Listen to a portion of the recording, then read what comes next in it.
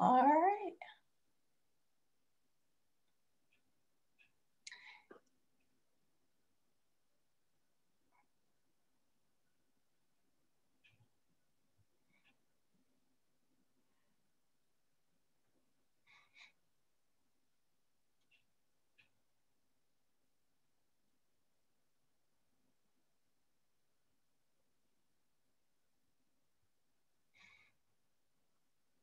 All right, we're just giving it about another minute. We're still seeing participants joining us.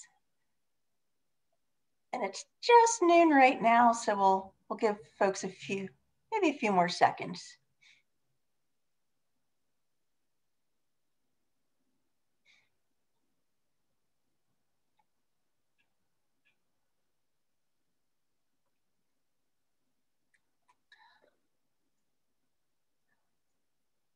All right, I'd like to say hello to everyone. I'm Mary Bethay with the Aviation Council of Pennsylvania. Thank you so much for joining us today for our first engineering webinar of the year, Understanding PFAs at Aviation Facilities. We will be having regular engineering webinars throughout 2021, and I encourage you to check our events calendar for future dates. If you have a topic or suggestion for one of our webinars, please email us at info@acpfly.com. I also want to ask everyone to please save the date for our upcoming 41st Annual Pennsylvania Aviation Conference. This will be held October 26th through the 27th in Lancaster this year. Please check our website for more information on the conference, including sponsorship opportunities. We'd like to thank today's webinar sponsor, McFarland Johnson. They've been a supporter of ACP over the years, from conference sponsorships to assisting us with events. They are a valuable partner, and we thank them so much for their continued support. And now, I'd like to introduce you to today's speaker, Georgie Nugent. She is the Regional Environmental Division Director for McFarland Johnson. She will be taking your questions at the conclusion of her presentation.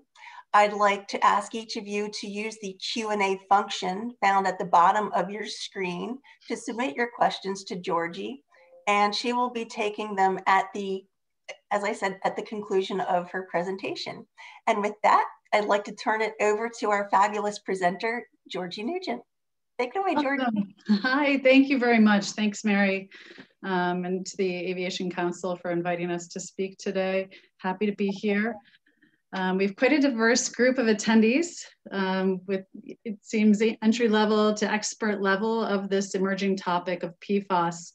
So this presentation isn't going to be an exhaustive evaluation of PFAS. It's more meant to be just an overall overview. So we have a general sense of how it's affecting the aviation industry and a better understanding of this emerging issue as we navigate through it. As you listen, I encourage you to be creative in your thoughts and how you can be proactive with this emerging topic.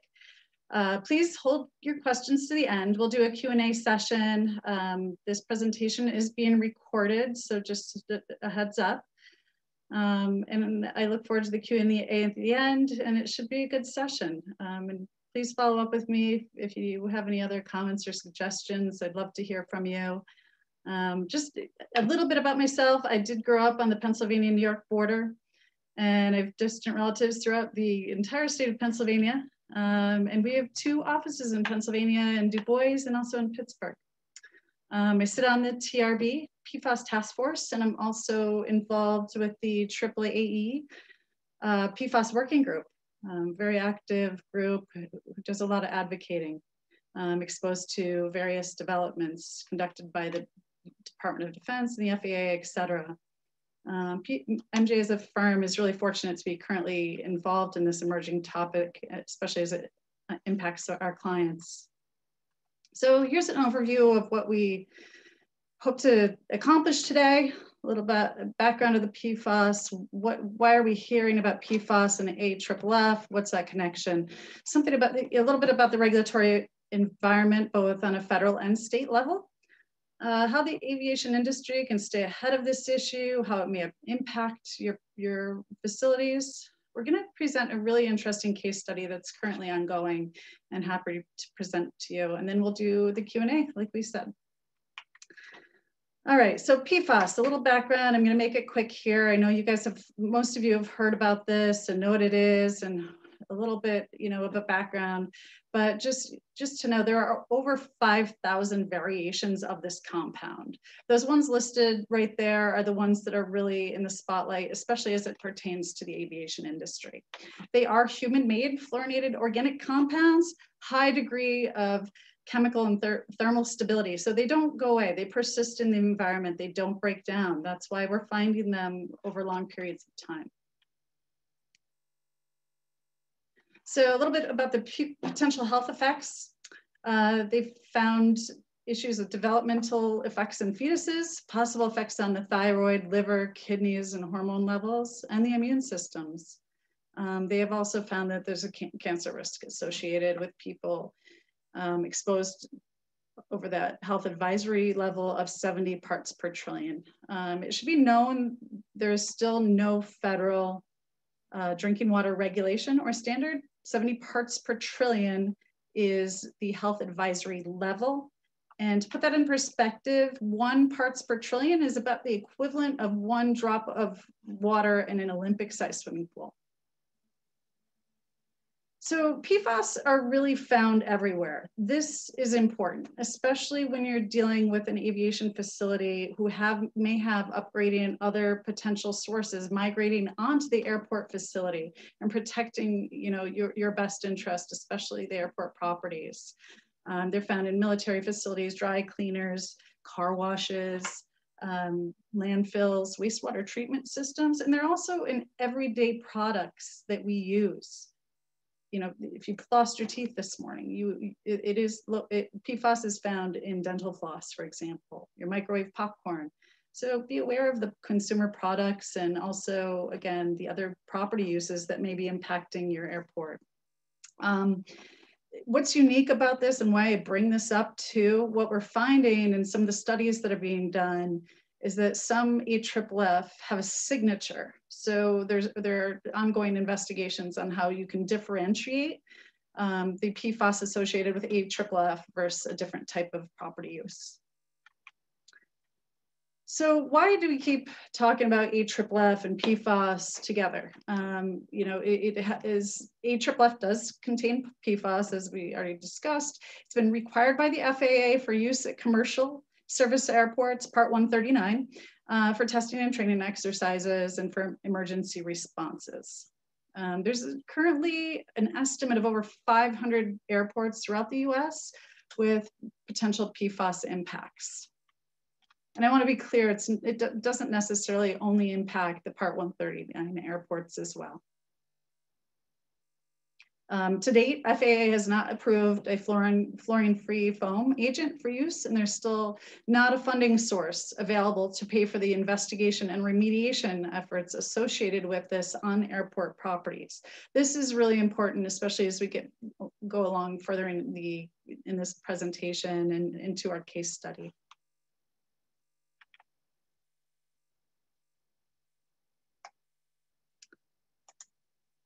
So a little bit about the federal update. A lot of changes, as you all know.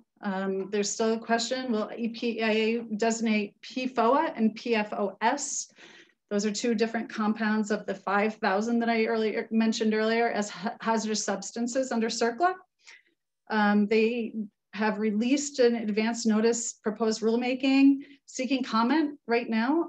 So, if you do want to provide some input on this, it is open and available to do so.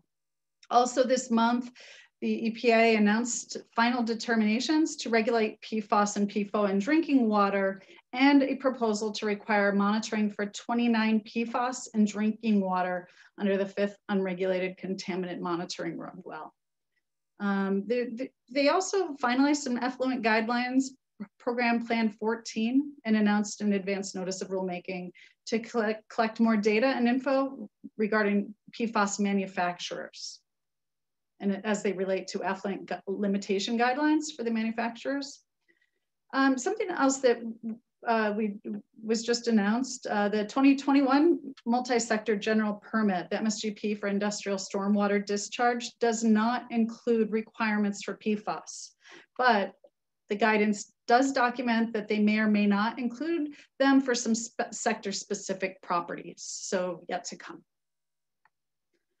This is a map that was recently updated, I guess, December 2020, found in the Interstate Technology and Regulatory Council website, a great resource for all things related to PFAS.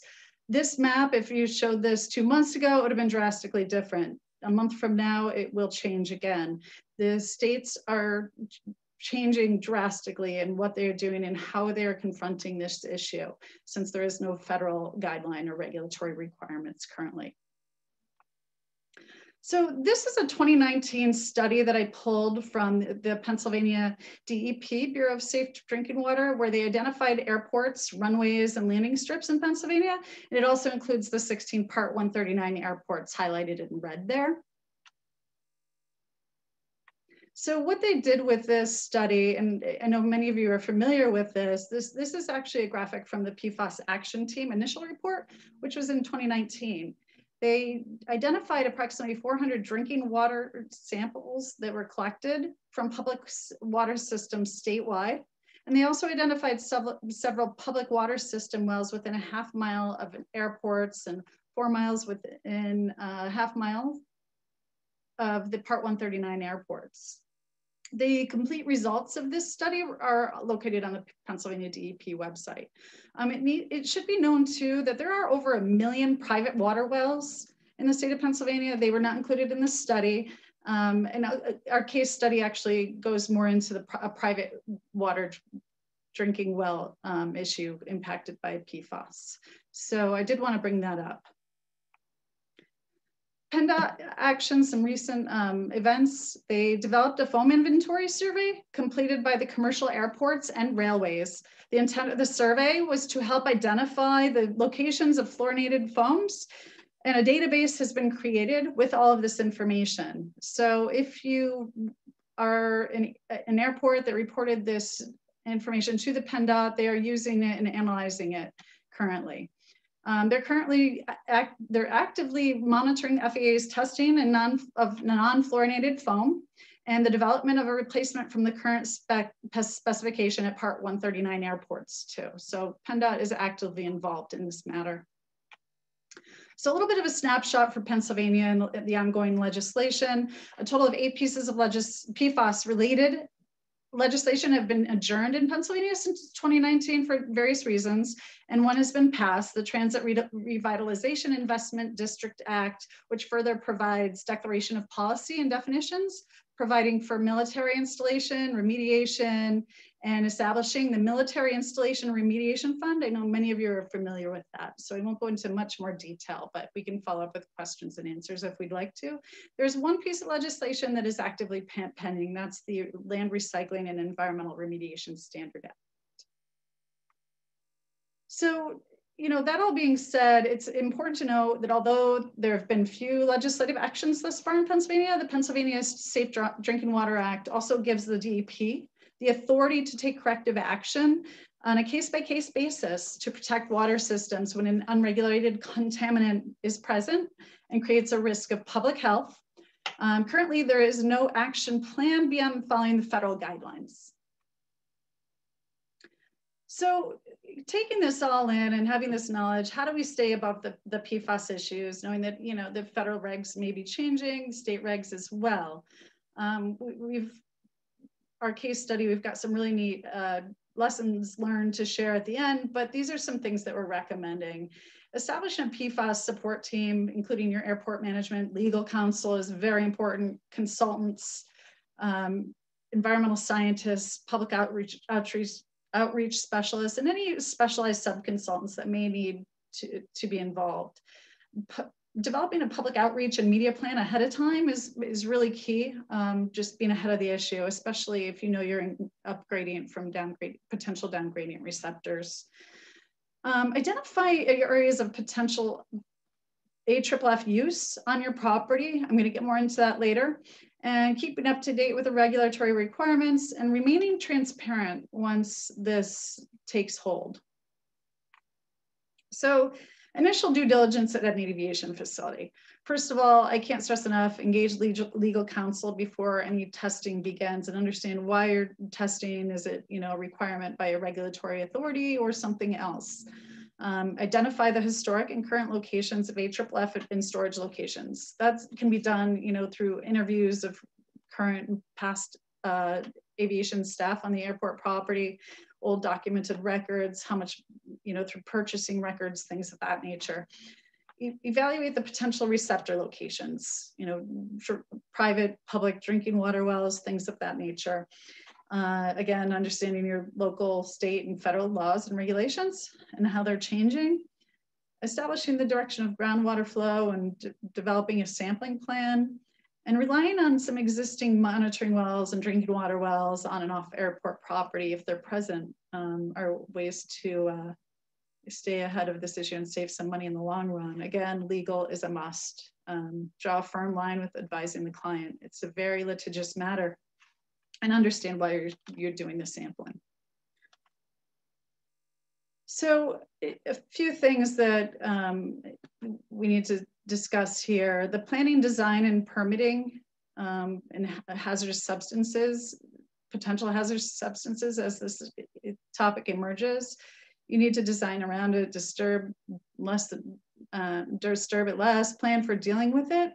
There may be unplanned costs associated with the proposed projects you may have on your airport property.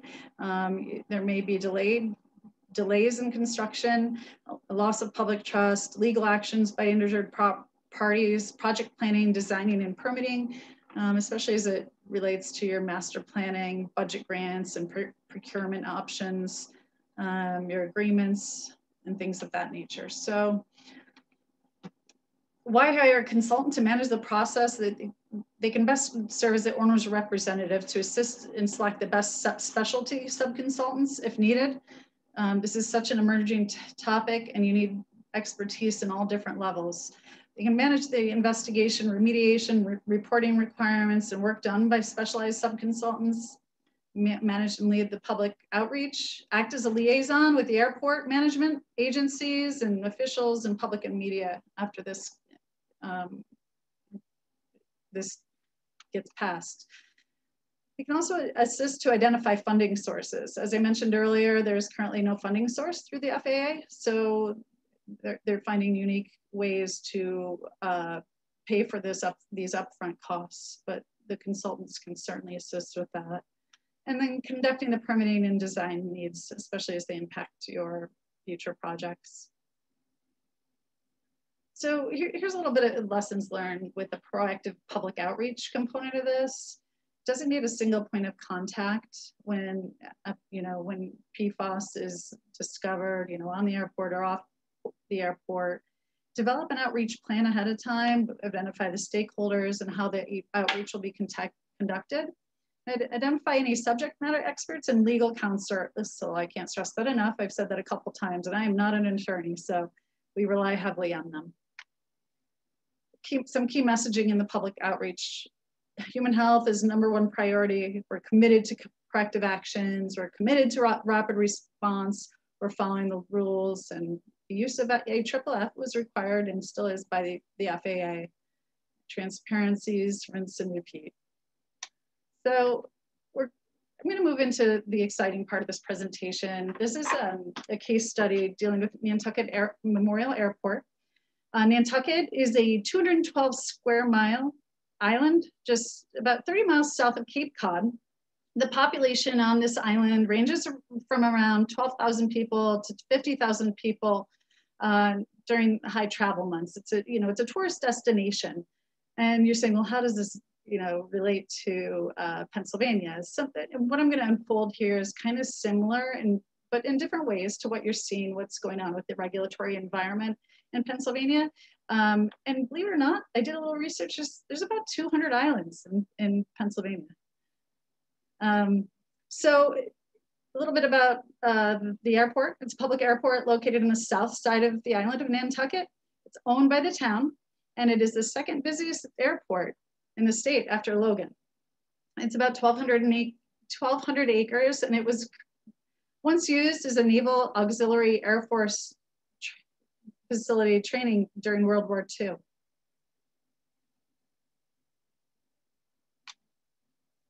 So currently, right now, we have 2 on-call agreements for consulting services with Nantucket Memorial Airport, planning and engineering. Our aviation division secured these agreements in about May 2020. So during this time, the airport manager, Noah Carberg, contacted us to assist with the ongoing PFAS investigation that I'm going to speak to in a little while. We were hired to manage the licensed site professional. So in the state of Massachusetts, an LSP is required to manage these types of projects.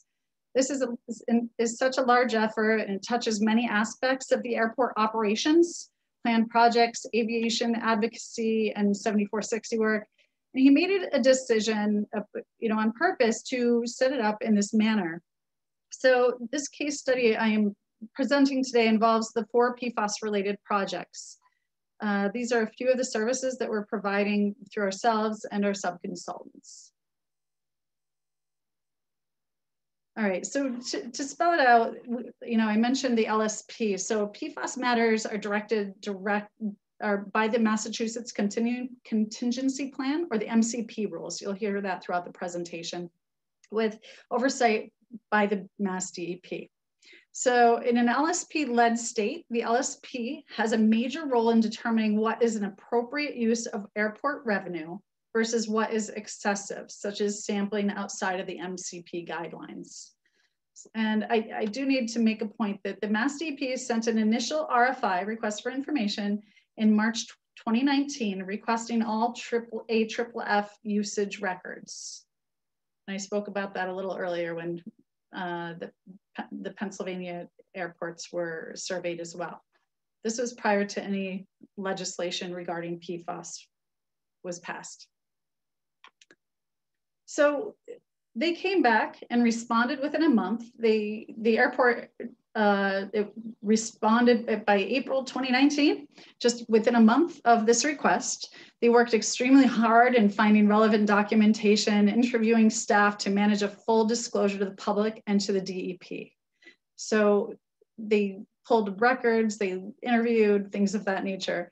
This information tells the AFFF story at the airport. This list is changing as more data is discovered, but it is definitely the best to their ability where they've found these records so far. And I think it's pretty exhaustive and complete at this point. It is best to gather this accurately as possible. This information is shared publicly on the website, and I listed that right there. So again, that issue I said about transparency, it is pretty important here. And I'll get into that in a little while.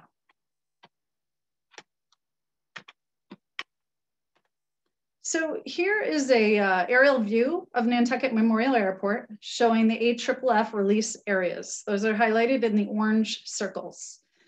The groundwater flow is represented by the blue arrows, and they're showing obviously the groundwater flow heading towards the ocean. They created 3 areas of study for the purposes of the investigation, public outreach, and remediation, because they're drastically different issues that we're dealing with there.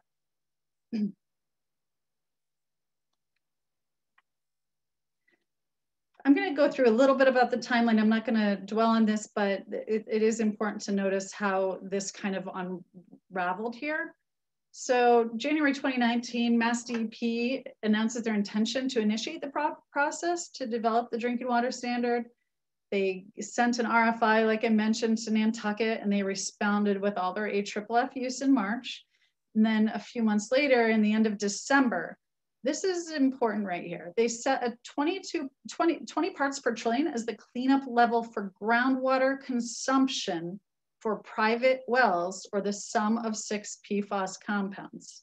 Notice how I said private wells. I didn't say public wells. So they started collecting samples on and off airport property.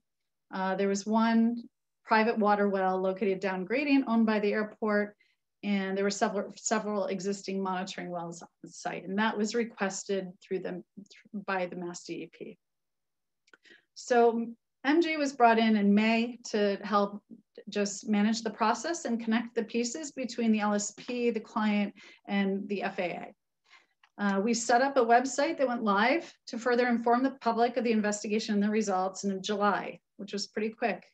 We started doing additional sampling, the designing and permitting for the extension of the town water line to affected properties. I'm going to get more into that in a little bit later in this presentation.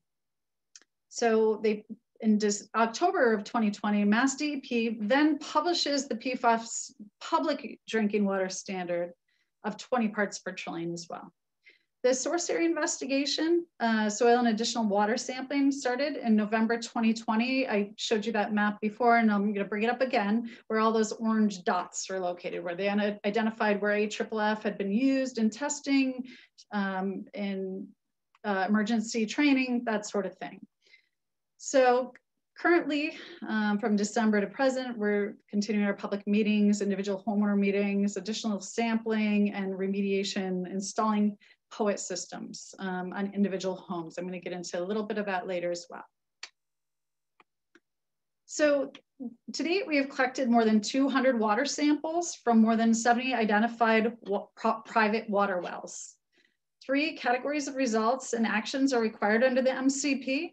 Each requires a notification to the homeowners and the provision of bottled water. Anything greater than 20 parts per trillion requires a remediation system to be installed at the residence. Anything greater than 200 parts per trillion is deemed an imminent health hazard by the Mass DEP, and it has its own requirements. Everything needs to be done on an expedited basis, including immediate notifications. So what have we found so far? As I discussed earlier, we have 3 separate study areas that we identified for various purposes. What's important here also is to identify, as I mentioned, the groundwater flow direction and evaluate whether there are other potential sources of PFAS. We don't know that yet at this point. So as you can see around the Nobodier Way area, I'm going to start up at the top. You have some hits of PFAS detected in the private water wells. And I need to mention that all these dots, the red, yellow, green, and purple, indicate private water wells. So green are non-detect, yellow are non-detect to 20 parts per trillion, and red is 20 to 200 parts per trillion, and then the purple is that greater than 200 imminent hazard level that they have reported. And again, those orange dots are where known AFFF may have been used or released on the property in testing and training exercises. So I mentioned a little bit about the remediation system. These are currently being installed in individual homes that are affected. They're designed by the airport consultant and installed by the contractor. They have a redundant design to ensure the protection. The design is unique to each home. We do surveys based on their consumption, how often they're there, things of that nature. Each is very unique. As I mentioned, it's a tourist destination, so a lot of these places get winterized. They are tested monthly, like on the intake, the midpoint, and also on the effluent to make sure that they're working properly. Bottled water is provided to each of these homeowners until the samples confirm the removal of PFAS. The cost for each one is approximately $14,000. That does not include the ongoing sampling and remediation of them, taking care of them, the overall O&M. So another remediation method that we're doing is we're working currently on the extension of the existing water line, town water line. The light blue indicates where the existing water line is located, and the red is where we're proposing to extend it to service the impacted homes. The project 1 over there's an existing water main that is in close proximity to several of those residences. So we're actively involved in getting them individual hookups. The red line that's represented there is the overall extension. So we are working currently on the design, permitting, and bid documents to get that going this year. So a few things here that are important. We're identifying current and future projects to absorb the sampling and remediation costs. Currently, we have, a lot of work and money is being spent on the investigation, remediation, design, laboratory fees, drillers, the list goes on and on. The remediation cost is yet to be determined. Nantucket Memorial Airport believes in legislative and organizational advocacy through organizations such as AAAE. And their opinion is that they will own and remediate the impacts, but the structure of state cleanup law requires that they spend a lot of resources under third-party sources until we can prove that their involvement, which is problematic for recovering funds for airport revenue. So we're continuing on the waterline, like I mentioned, we're continuing the sampling and analysis and installing of the POET system. We're also working to identify the extent of the groundwater plume in coordination with the town, seeking some cost share directly from other identified responsible parties down the road. We're also working to determine a signature of the airport generated PFAS. That's currently undergoing, and it's highly technical. We've got a great LSP on board, Weston Solutions, like I mentioned, who are working actively to see what the difference is on various parts of on and off airport property levels. And again, we're also continuing that public outreach and communication, and we regularly update with the website with anything that we do, any new results that are found, or after we conduct the sampling, all the results are listed on that website. So we're getting near the end of the presentation. I do want to spend some time in the Q&A because there's a lot to be discussed here, and there's people of varying backgrounds on this presentation. It's just such a great topic to be coordinating with all of you. I needed to mention, PFAS, this issue it's in the media.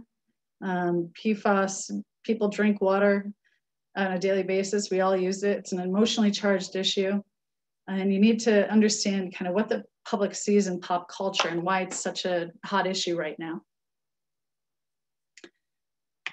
So dealing with not just Nantucket, other projects, and listening to friends and colleagues who have been working through this emerging issue of PFAS, we wanted to share just some actual lessons learned and kind of, in a way also kind of make light of the situation as it just unfolds in front of us. An ideal PFAS team would be a CPA, a therapist, a crisis manager, a coach, a diplomat, and a politician. Obviously, you need the aviation experts, the technical environmental scientists, public outreach specialists, and definitely an attorney. Understand the politics and relationships around your airport property. Impacted homeowners may also be the airport staff's doctor, lawyer, accountant, babysitter. Politician and public figures all drink water. This is important. It is in the media. Build trust and be available.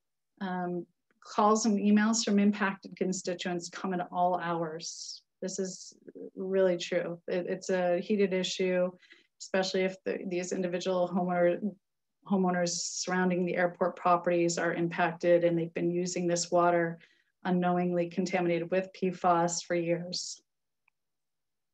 So it's a moving target as well. You get results back and it kind of changes the course of action. It's highly technicalized. And so you need to understand that there will be a lot of changes to the scopes and fees that are put together, and what you think, when you think you're going in one direction, it will go off course and you'll find something that you didn't know about. And there will be a lot of changes. And, subconsultants, contractors cost money, understand your procurement requirements, and understand that any of the consultants and subconsultants and contractors know this. And also very important, understand what is reimbursable by the FAA. Is it project related? So this is concluding my presentation. I'm gonna gladly open it up to a Q&A now. So I'd love to hear from you all. It sounds like we do have a few coming in already. All right, Georgie, we're working with 7 questions right now, so we should have a really great conversation following up to your presentation. And full disclaimer, I may not be able to answer all of them, but there are some very smart people on this call right now. So hopefully we can all chime in and have a useful conversation here.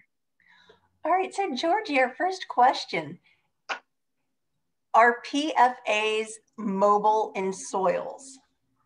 So they are. It's dependent on the soil type, obviously. When you have a very sandy soil. Oh, there's someone who wants to answer it live. Oh, sorry, that might have been me. That might have been me. Oh. It depends on the soil type, but yeah, so, especially as it rains or things of that nature, it does transfer and migrate through the soils and typically into the groundwater. It depends on the site setting. It's really specific to the site. Is there an anticipated date on when the FAA will identify a fluorinated free foam for use by Part 139 airports? So the original date was October 2021, but the FAA has acknowledged that that date is not attainable. So hopefully 2022.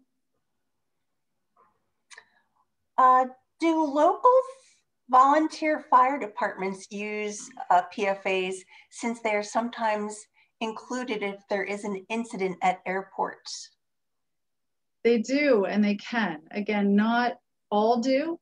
It's specific, and you need to ask them. So, and a lot of them do have records, and this information would be found in the MSDS's associated material safety data sheets. It would have the chemical compound breakdown of any AFFF if they are using that.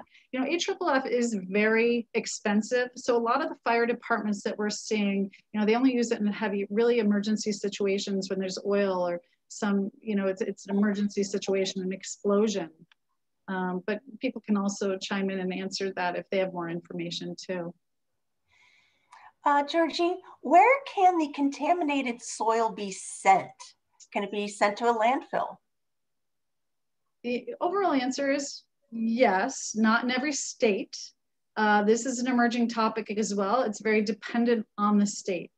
So how it's being considered. Some states are calling them hazardous materials, or it may be treated as such if they have not yet designated it as a hazardous material. So it's very specific to the state. I can't state that enough. Okay. Oh, that's good to know. Yeah.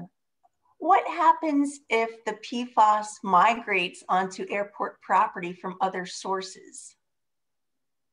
And how do you differentiate that? So that, there's a lot of work being done right now with the fingerprinting. I mentioned that a little bit. We're seeing a real differentiation between the type of PFAS compounds associated with on airport AFFF versus whether it's from, say, a gasoline station that does washing of cars on site as well, like car washes or even a dry cleaner. We're seeing real variations of that. So it requires more investigation and sampling techniques and then plotting them out. We use, our sub-consultant I did mention is using this analysis they call radar plots. And we are clearly seeing some differences between potential on and off airport properties. Georgie, are you installing POET systems for private wells in the ND to less than 20 PPT homes? We are not. Okay. Another question, therapist. What role does a therapist fill on the PFAS team? That's a great question.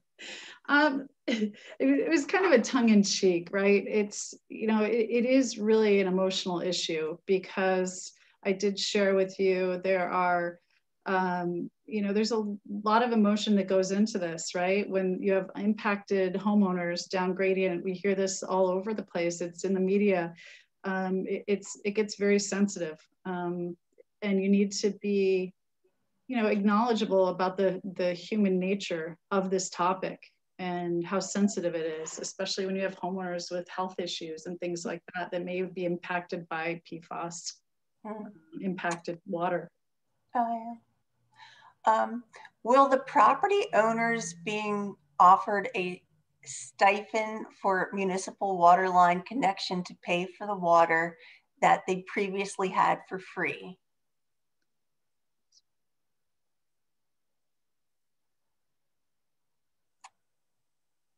Not completely understanding that. So right now the airport is paying for the installation and the individual hookups. So when they were previously on their own well, they will now be converted to the town water, and they will not be paying for that.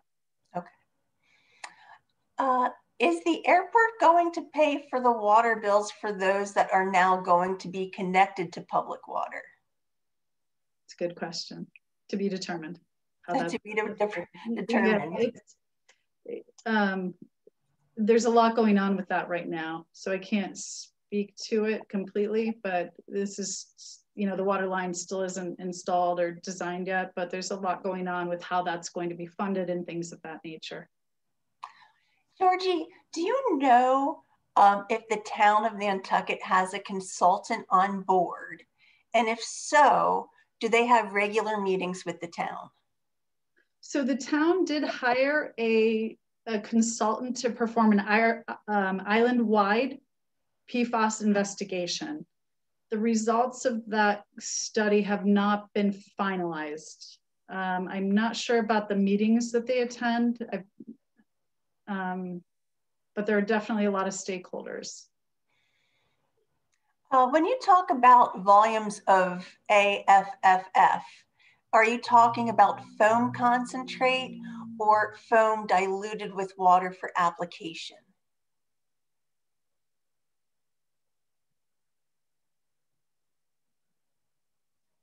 What do you think about that? Foam concentrate. Yes. Foam concentrate. Yeah, okay. I'm almost certain. And this is in regards to the POET systems. The question is it GAC or resin? GAC. Is the water treatment system granulated activated carbon? It is, and it's maintained, and again, monthly sampling, and it is changed out appropriately dependent on the usage, and each individual homeowner is totally different, their amount of usage and things of that nature. Georgie, how does the town of Nantucket oversee their airport commission's spending on the PFAS issue? And where is the current funding coming from? The current funding is coming from airport revenue and some bonding, taxes, that sort of thing. I could follow up with that. It's a complex issue. It sounds that way. Yeah, they're funding it all themselves right now. Well, there's only one more question, and that's from me. Georgie, at the beginning of your presentation, you said there's PFAs in popcorn and floss. I guess it's more of a comment than a question. Microwave popcorn bags. The interior, that nice, you know, smooth, waxy material. How disappointing for us popcorn eaters. Well, that is our last question. Georgie, thank you so much for your presentation today. With all the flurry of questions we had, clearly you hit a nerve and sparked some interest. So thank you so much for your time today. And if anyone has any other follow-up questions, feel free to email us at info@acpfly, and we'll make sure we get your questions to Georgie for follow-up. So thank you, everyone, and enjoy your weekend. Thanks, Georgie. Thank you very much. All right, take care. Bye.